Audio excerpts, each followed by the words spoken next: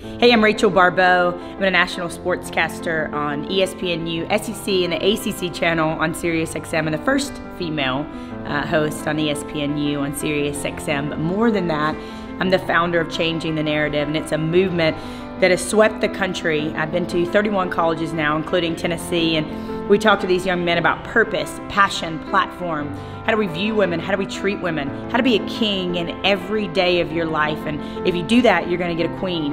How to live an extraordinary life and breathe rarefied air. Man, I'm just blown away by these football players today, and feel so blessed and honored that I got a chance to share with them and pour into them, and hopefully help them find what sets their soul on fire, to find their own Changing the Narrative. I want them to be kings in every day of their life, but more than that, and just alongside that, I would say is really the way that we look at women, deep down how we feel about women, because eventually that's going to come out. And I encourage them to be kings, to respect, protect, and cherish women.